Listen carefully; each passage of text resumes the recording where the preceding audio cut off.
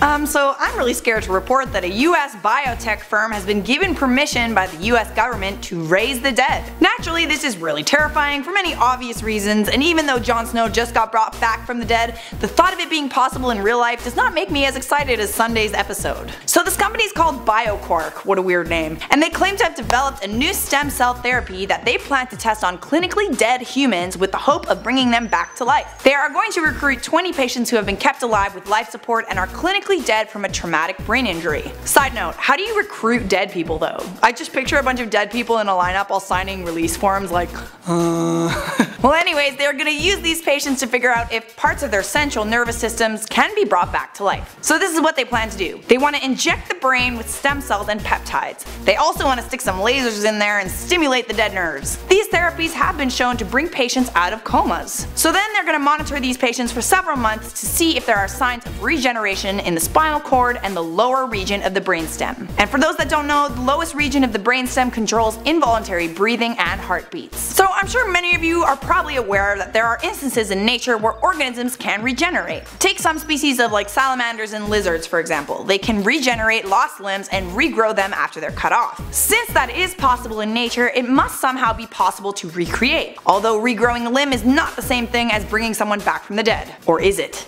Naturally, it kinda makes you wonder if the people you brought back would be the same people as when they were alive. So guys, what do you think of all this? Would you bring back someone from the dead if you could? Even if that person might end up being like a Frankenstein's monster sort of character. Why don't you let me know in the comments below. Okay guys, that's all for now. Make sure you follow InformOverload on Instagram for behind the scenes videos, and I'll see you guys in the next one.